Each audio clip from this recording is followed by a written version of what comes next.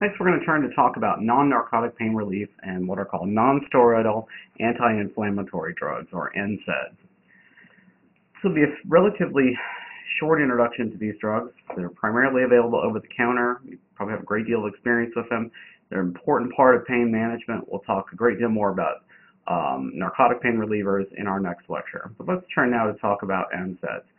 I want to first introduce you to the idea of pain management and some of the best ways to view pain management. We'll talk about what are called non-selective COX inhibitors, which are the over-the-counter drugs you're familiar with: aspirin, ibuprofen, acetaminophen, naproxen sodium. Then we'll talk about what are called COX-2 inhibitors, and there's really only one on the market currently, which is available by prescription, which is Celebrex. We'll also talk about ginger as a potential COX-2 inhibitor as well.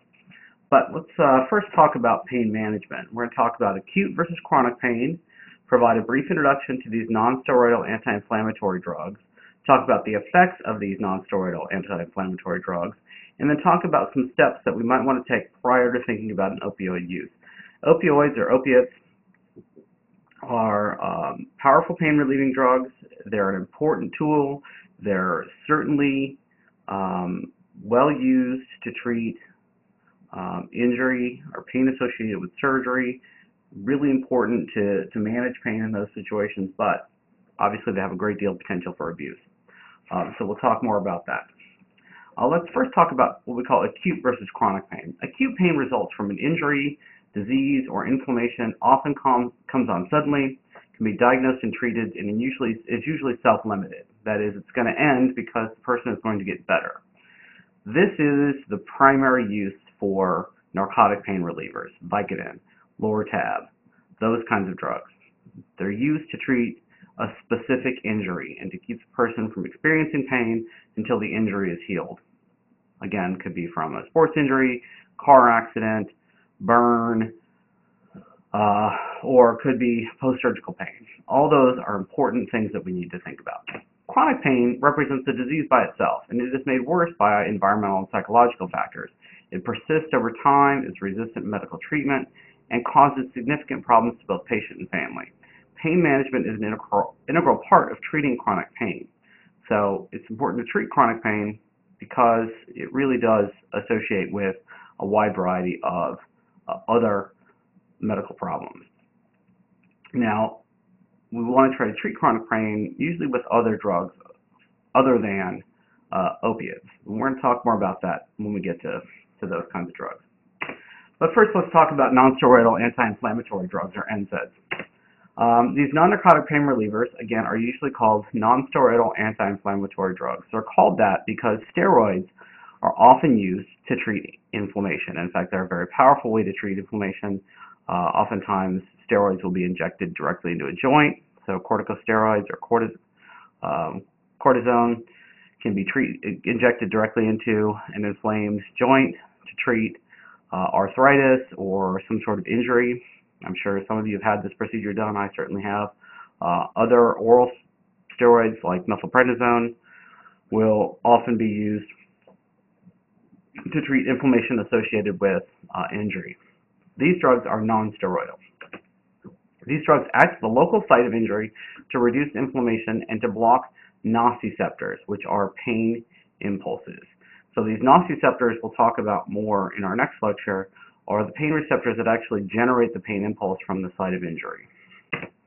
NSAIDs block what is called a cyclooxygenase, or COX, which is an enzyme which is used to synthesize prostaglandins, which cause both pain and inflammation. So the generation of these prostaglandins is an important process for causing both pain and inflammation, and also fever, which we'll talk about here in a moment. So again, these are often referred to as COX inhibitors. There are two different COX enzymes we'll talk about. COX-1 mediates the gastrointestinal tract and blood platelets, and COX-2 is associated with inflammation and our perception of pain. When we are trying to manage an individual's pain, there are several steps we can take prior to, sorry, I turned the page before I was supposed to. Let's finish up talking about the effects of NSAIDs. Again, NSAIDs are primarily used to reduce inflammation. They are important for reducing body temperature, for those with a fever, what's called antipyretics. Reduction of pain without sedation, that is, you get analgesia without being sleepy, which is again important. However, we do also get inhibition of platelet aggregation, which is an anticoagulative effect, which are the non-selective COX inhibitors. This is seen as both a positive and a negative side effect of these drugs. In fact, aspirin is used primarily for its anticoagulant properties and less as a pain reliever in modern times. So these drugs do have several important effects that are important for therapy. So now we'll go on to steps taken to take prior to opioid abuse. NSAIDs are our first line of defense when it comes to treating pain. They're probably your first line of defense because you have them at home. You can take them for a headache, you can take them for any kind of injury, and they are effective for that. And these tend to be things like aspirin, ibuprofen, naproxen sodium, and acetaminophen. We can also treat chronic pain with an antidepressant with some sort of norepinephrine activity, are the ones that are most effective for treating chronic pain. We can also use an anticonvulsant analgesic like gabapentin or Neurontin. And then finally, long-acting opioids. But again, that's our last line of defense. And we'll talk about those in later lectures. So let's talk about the non-selective COX inhibitors. Provide a brief introduction. We'll talk about aspirin, acetaminophen, ibuprofen, and some other miscellaneous non-specific NSAIDs. Non-selective COX inhibitors inhibit both the COX-1 and COX-2 enzymes. The prototypical NSAID is aspirin. Often these drugs are referred to as aspirin-like drugs. And the whole pain relief section of the grocery store, pharmacy, Walmart, all of these include NSAIDs, and they are all non-selective COX inhibitors. So they're used as analgesics and for long-term treatment of pain and inflammation from things like arthritis or sports injury. They have significant effects on pain, inflammation, blood platelets, and GI tract. A great deal of pain, particularly associated with something like arthritis or sports injury or just a workout injury, is inflammation. So if you can treat the inflammation, you've treated the pain. And so the inflammation is generally the cause of pain. So if you can treat that, you can eliminate the pain as well. Fortunately, these drugs treat both, and so it's important to make sure you're using both strategies. Treat the pain and the inflammation.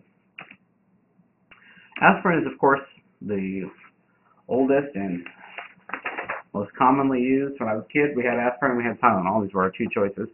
Aspirin was most effective for low intensity pain. Its dosage quickly reaches a ceiling beyond which no increasing effect is seen.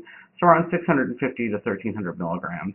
The typical aspirin dose is 325 milligrams, so 2 to 4 pills is going to get you as much pain relief as you're ever going to get. Now, that's probably going to be associated with some gastrointestinal distress. Aspirin is sometimes difficult for people to tolerate. Aspirin also has an antipyretic effect from the inhibition of prostaglandin synthesis in the hypothalamus. There is caution against using aspirin in children because it is associated with Rye syndrome, so probably best to use Tylenol instead or acetaminophen. Aspirin does have significant anticoagulant properties. In fact, this is the primary reason it's used now. It's used in low doses to prevent myocardial infarction or heart attack. And in fact, a lot of people take a single aspirin a day simply for that reason. Unfortunately, because of the gastric difficulties with aspirin and its anticoagulant properties, there is an increased risk of gastric bleeding, which can be problematic. So that's aspirin. Very well known. It's cheap. You can get a bottle of aspirin for like $1. Probably one of the cheapest, easiest things to use for treating pain, and certainly inflammation and fever. Acetaminophen, which is most commonly known as Tylenol, has little efficacy in treating inflammation. So if you have pain from an injury or muscle soreness or a sore knee, sore shoulder, Tylenol is not the drug to use. Probably not the best drug to use for hangover either for a couple of reasons. One, there's certainly some inflammation associated with alcohol use. But you also want to be careful with Tylenol or acetaminophen because it is hepatotoxic. And so combining alcohol with acetaminophen is not good for the liver. So you probably want to avoid that. Acetaminophen does not inhibit platelet functioning, so it is There's no use for that particular effect. It's safe for children to take for fever, does produce less gastric distress, but it does have significant hepatotoxicity. So you want to limit your use of acetaminophen if you're somebody who drinks alcohol on a regular basis. Combining acetaminophen with alcohol is a significant liver damaging proposition. In fact, most people who abuse drugs like Vicodin, it's not the hydrocodone that gets them into trouble, it's the significant dose of acetaminophen that causes damage to their liver, which results in most of the health effects. So we'll talk more about that later. There is a significant risk of hypertension from acetaminophen in women, so there is caution warranted there. Our next non-selective COX inhibitor is ibuprofen or Advil. Ibuprofen can cause some gastric distress, but less so than aspirin. The typical over-the-counter dose is 200 milligrams per pill. The prescription dose of ibuprofen is 800 milligrams, which is about its ceiling for effectiveness. Much like aspirin, it has a limit about how much you can take. For joint pain, ibuprofen has been shown to be more effective even than codeine in relieving joint pain because it does treat that inflammation, and that's really important.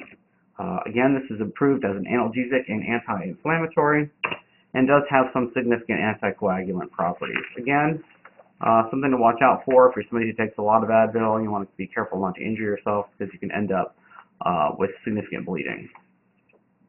The last NSAIDs I want to talk about of the non-selective COX inhibitors are just some various and available NSAIDs. Mobic, naproxen, and Dapro are others. The only of these available is naproxen, which is usually thought of as a leave. Has a little bit longer efficacy, and it does appear to exert some cardioprotective effect, and it is certainly an anti-inflammatory. So if you aren't somebody who tolerates ibuprofen well, naproxen is probably a safe way to go. Again, always talk to your doctor about these things. So one of the issues with the non-selective COX inhibitors is they do have effects on the gastrointestinal system and platelet functioning because of the COX-1 inhibition. So there has been some attempts to introduce COX-2 inhibitors that don't affect COX-1. The problem is because of the anticoagulant properties of COX-1 inhibitors, or the non-selective COX inhibitors, there is some risk of cardiac event with COX-2 inhibitors because it seems to actually have an effect on coagulation that's not in the direction we want. So keep that in mind. So COX-2 plays a role in both inflammation and cancer. COX-2 inhibitors, as well as aspirin, may reduce the risk of cancer. So again, an aspirin is probably not a bad idea. There are fewer gastric effects from these drugs, but again, only one remains available. The others were pulled for their cardiac effects. So Celebrex is our only available COX-2 inhibitor in the United States. It's as effective as aspirin in reducing pain and inflammation. It has a 50% reduction in gastric problems compared to aspirin and has no anticoagulant properties. Now, this isn't something everyone can take. If you're someone who's allergic to sulfa drugs, you cannot take Celebrex, but aside from that, it is something that you can think about taking. So I want to talk next about ginger, because apparently my slides are out of line, out of order. Ginger is found to be a natural COX-2 inhibitor. There is evidence that ginger is as effective as aspirin in treating arthritis pain and inflammation. The problem is getting the dosage correct. It appears to also be effective in treating motion sickness and morning sickness. However, I just read a paper by Dr. Eric Muth in the psychology department here at Clemson that argues against ginger as a treatment for motion sickness, but it certainly has been associated with treating indigestion. In fact, that's one of the reasons why ginger is often consumed at the end of a meal. Ginger supplements are available, and again, it is a natural COX-2 inhibitor, so if you're someone who has inflammation, this might be an option, again, because the other COX-2 inhibitors, aside from Celebrex, are no longer available, and these include Vioxx and Bactrim. Vioxx was approved for treatment of osteoarthritis, acute pain, and menstrual pain, was removed from the market due to increased risk of heart attacks. Same thing with Bactrim. Was also very effective in treating osteoarthritis and chronic pain, but was also pulled due to cardiac risks. All right, well, that's our introduction to non-steroidal anti-inflammatory drugs. We'll turn next to talking about narcotic pain relief.